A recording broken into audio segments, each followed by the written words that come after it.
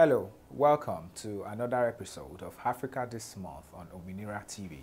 I am Lanre Peter, and this is where I bring to you selected issues of happenings across the continent. So let's start from Mozambique, where the French oil company Total completed a financing agreement of over $14 billion to build Africa's largest gas project in Mozambique.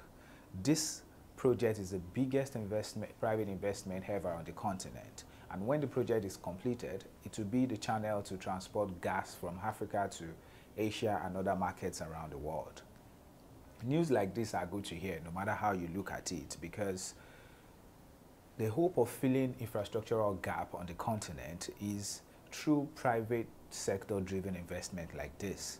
And that's why I think that all the government needs to do is to adopt fiscal, financial, and trade policies that will create an enabling business environment and make doing business easy, as that is the only way to attract more investment of this kind and enhance economic growth.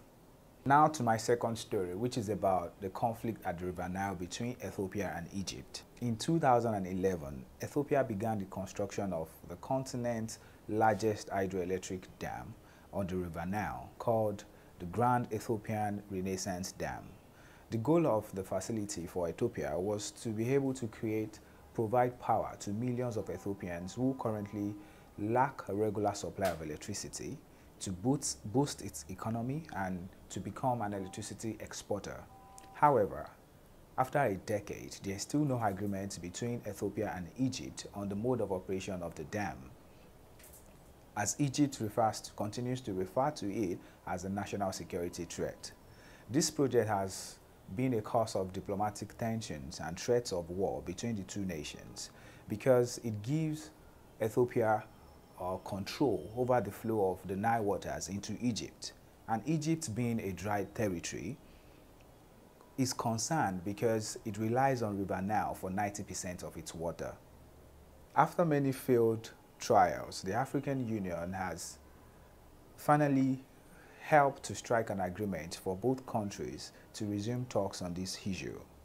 Even though it's been reported as political, I hope that Ethiopia and Egypt would reach a peaceful agreement this time and in order to avoid unnecessary conflict, as we know that wars are no good for any society. Now to my third story. In July, Kenya and the United States of America formally launched negotiation talks for the bilateral trade agreements between the two countries.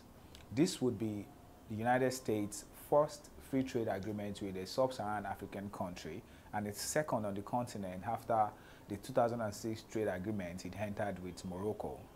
Before now, it is seen that the Trump administration do not prioritize trade relations with Africa until it began to pursue a trade deal with Kenya.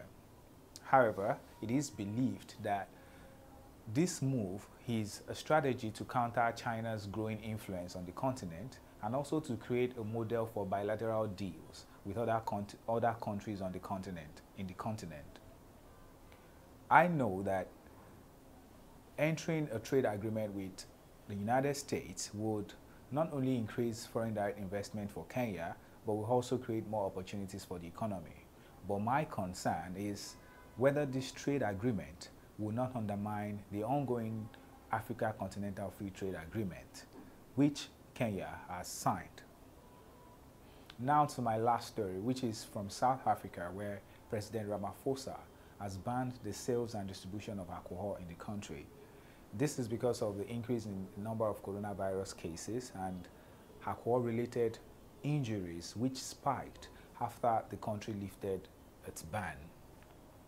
Stakeholders in the alcohol business in the country have condemned this move, but what I want us to understand is that government decisions usually have intended and unintended consequences, which in this case is the loss of jobs of hundreds of thousands of South Africans who work in the alcohol value chain.